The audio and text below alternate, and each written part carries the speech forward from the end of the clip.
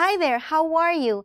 Thank you so much for tuning in and for allowing me to share the following verse from the Bible. And that's Matthew 6:7.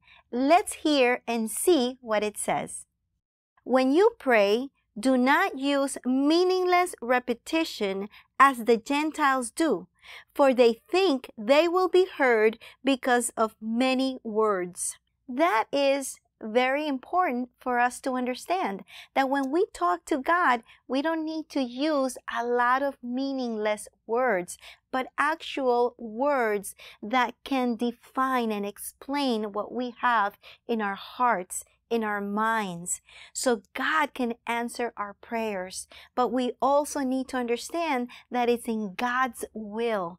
If you need prayer, reach out to us at One Vision Ministry at ovmprayforme@gmail.com. I wish you the best and I bless you. Have a great day.